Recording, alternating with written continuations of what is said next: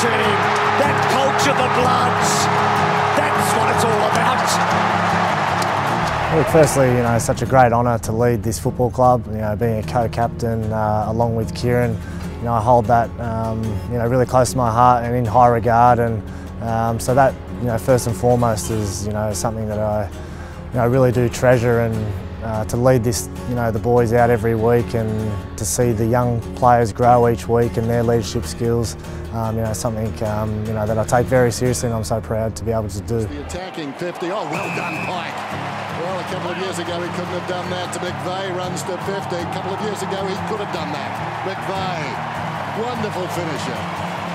I really try and set high standards for myself and also the rest of the team, and I really try and drive the players in everything we do to aim for perfection.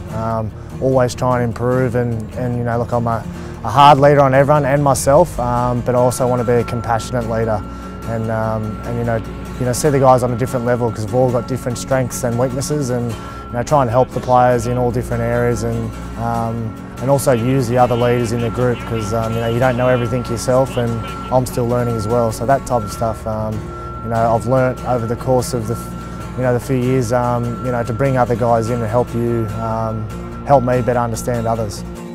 Yeah, look, he's come on in leaps and bounds, and I was probably surprised that he got the job last year, but look, he's been unbelievable. His performance on field, first and foremost, has really went up to another level, which was fantastic, and just off field he's still learning, still asks questions all the time, but he's more of a person to show what leadership is, the way he's courageous, he's hard, all those types of things, and this year he's really brought on that level of communication to a lot of the young players and just helping them out.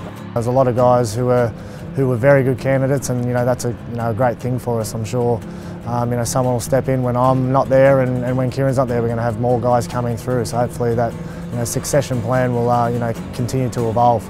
Someone like Josh Kennedy, he's high-level performance every week. He doesn't play a bad game, and he's really smart off field. He knows the game. He knows how to read the players. Or maybe someone like a Luke Parker. Very similar to Joey in the way they play, but they've got a good knack for knowing what the team needs, and good certain words that, or things that'll get the team going.